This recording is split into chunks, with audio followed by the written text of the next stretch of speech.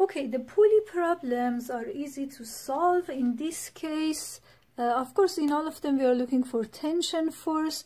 In this case, the F of friction is negligible, and always the M of the chords are negligible.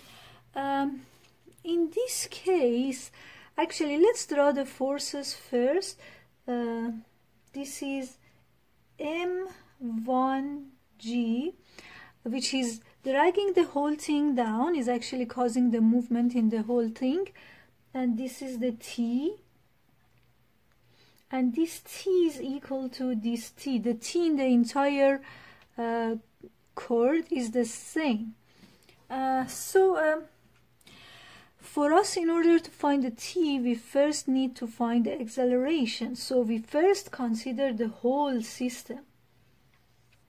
I call this circle method because I draw a circle around the things. Now for the whole system, of course, the T's will cancel each other. So the total force total equals M total A.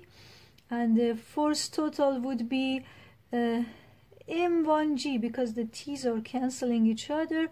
And M1 plus M2 is the M total times A.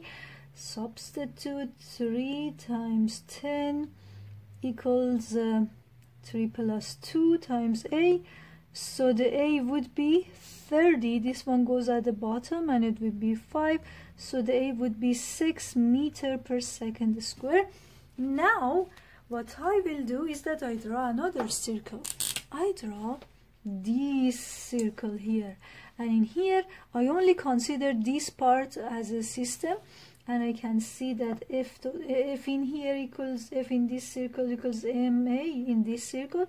It would be M1G minus T equals M1A, and it would be M1 is 3 times A, which I already found, and this would be 3 times 10 minus T. T goes to the other side.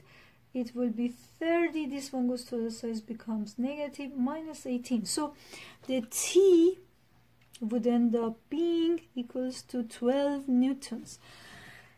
Okay, so now that I know that the whole thing is moving with the same acceleration, right? Because the cord is not stretching or anything. They are. So now I want to test. Actually, I want to test my T. Let's just do a test in here. I draw a circle here. I know that T's are supposed to be equal.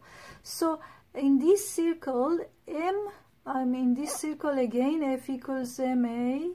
And in this circle, the T is the only thing which is affecting this because the friction is 0. So the T equals M2A.